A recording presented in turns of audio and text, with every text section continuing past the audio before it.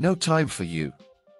Has spotted waiting outside Buckingham, but King still snubbed Harry's father-son tea.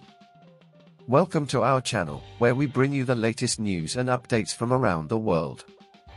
In this video, we will be discussing the ongoing feud between Prince Harry and his father, King Charles, which has been making headlines for weeks. Despite being a member of the royal family, Harry has always been something of a rebel, and his recent actions have certainly caused a stir. From his decision to step back from his royal duties to his recent trip to London, where he was spotted waiting outside Buckingham Palace, there is no shortage of drama when it comes to Harry and the royal family. In this video, we will be delving deeper into the reasons behind this feud and exploring what it could mean for the future of the monarchy. But before we begin, don't forget to leave a like on the video and subscribe to the channel. And don't forget to turn on the notification bell so you don't miss any new videos. The tension between Prince Harry and his father, King Charles, has been brewing for a while, but it seems to have reached a boiling point in recent weeks.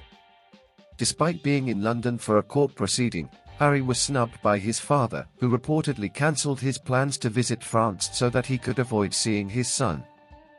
This move is just the latest in a string of incidents that have caused a rift between the two. According to reports, King Charles recently evicted Harry and his wife, Meghan, from Frogmore Cottage, a move that was widely seen as an attempt to embarrass the couple. In response, the Sussexes have declined to comment on whether or not they will attend Charles's coronation in May, further fueling rumors of a family feud. Despite his recent trip to London, it seems that Harry was unable to make amends with his father.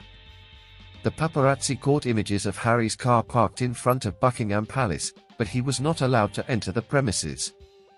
Reports suggest that Harry's visit was to secure his children's titles, and that he wants it to appear as if he has the king's blessing for their royal status. However, it seems that Charles is not interested in making any private deals with his son. The situation is further complicated by rumors of a potential divorce between Harry and Meghan, which could be why the king is keeping his distance. It is also possible that there are back-channel communications happening between the two, particularly if Harry is living separately at least part of the time.